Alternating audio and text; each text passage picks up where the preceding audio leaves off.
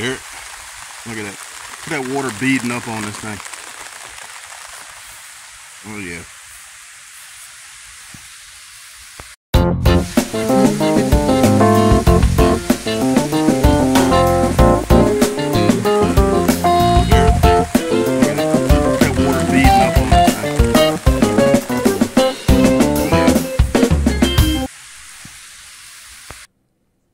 This path to the walkway is beautiful. We had it set up with the multicolor coleus, the Christmas caladiums, flash caladiums, surrounded by this beautiful begonia.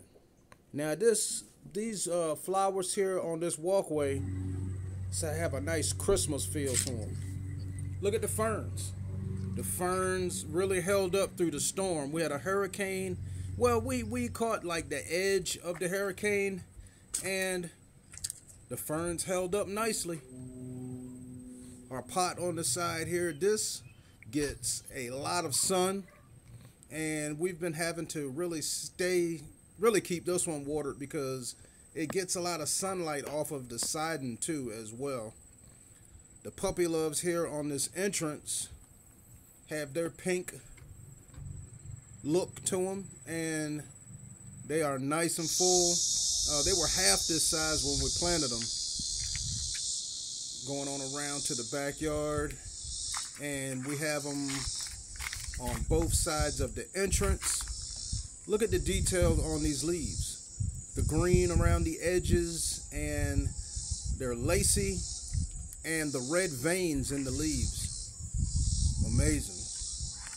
And where the green and the red meet, there's kind of like a tie-dye type of powdery red feel to it. It's beautiful.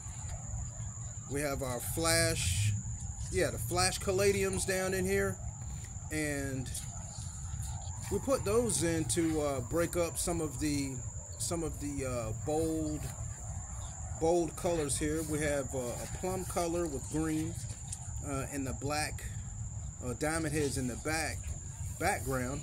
So we went with the red flash caladiums, and they are doing exactly what we expected them to do. We just have to keep them watered.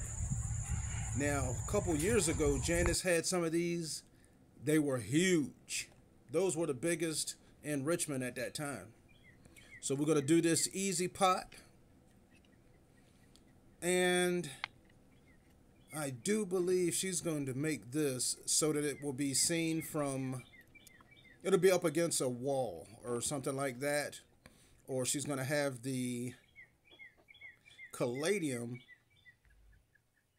toward the back of the pot, which will sit near a wall, and the trailing plants will go around the caladium. Instead of putting it in the middle, we have it on the side, and that gives you more room in your pots. So she's situating these petunias and planting them so that they hang over the side of the pot. And this is nice because you don't get that empty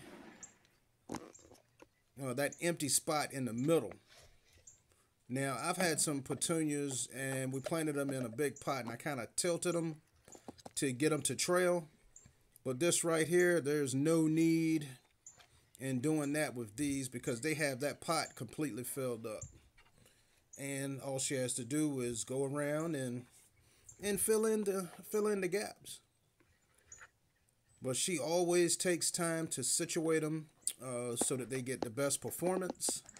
And we're just going to go around with a smaller pot and fill in the gaps, and we're going to water so that the soil fills in all the air pockets. Pushing all the soil around and making sure that we still have that lip on the top to catch the water when you water it. This is a nice combination. We got a little height here, and in the petunias, they give you the fluff in the middle to fill the pot out, and also they have a trailing effect. Now this side here is a little empty, but that side will be up against the wall.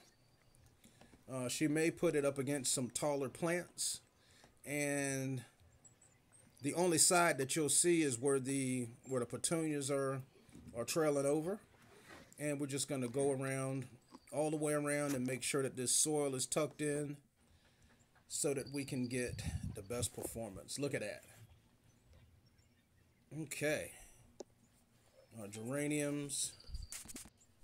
We glued 2 pots together to get this terracotta urn looking pot, and it's gonna come in handy. That was a nice move because the creeping Jenny is gonna trail at least 2 feet, and Janice likes to keep that cut from the ground.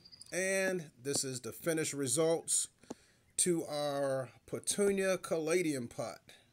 Look at the detail in those double petunias, and this flash caladium with new leaves coming out.